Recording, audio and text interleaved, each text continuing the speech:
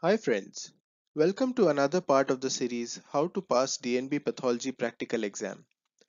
Autopsy is an exercise usually ignored by postgraduates, but it is the first exercise in D.N.B exam.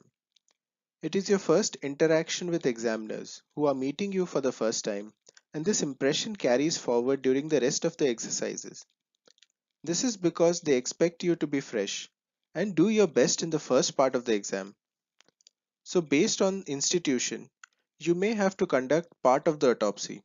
By part I mean one system. Or reconstructed autopsy is given. That is, all the organs are removed from body and placed on a tray. They are usually grossed and kept. You need to search for the findings and write down the details about each organ and cause of death. So how do you prepare? First go and attend an autopsy in your institute or any other institute. Watch the findings, the incision, grossing of the organs. Ask questions. Take video with consent if allowed. In a reconstructed autopsy, all these organs will be kept along with spleen too. If you have to do autopsy, then the external part will be opened by someone else and you will have to separately dissect out the system allotted to you, which may be CVS plus respiratory system, gastrointestinal system including liver, spleen, pancreas, or kidney, bladder, adrenals, or brain. Make sure you write the external findings, then the organ findings, dissect, and gross. So, which book to read?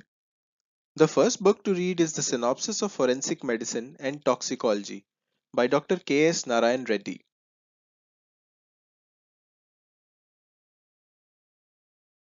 From the previously mentioned book, note the external findings, common terms, definitions like rigor mortis, algor mortis, liver mortis, and others, and how do you determine the time since death using these signs. Next, open Anatomy textbook BD Chaurasia. Make notes of the normal size, shape, and color of all organs. Also know the anatomical position of all these organs. Next, read the Handbook of Autopsy Practice by J. Ludwig. Some teachers have this old book called Autosapphire.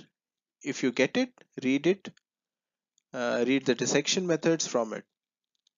Also note the types of incision, their indication, different grossing methods for autopsy, and appearance of different organs in different diseases.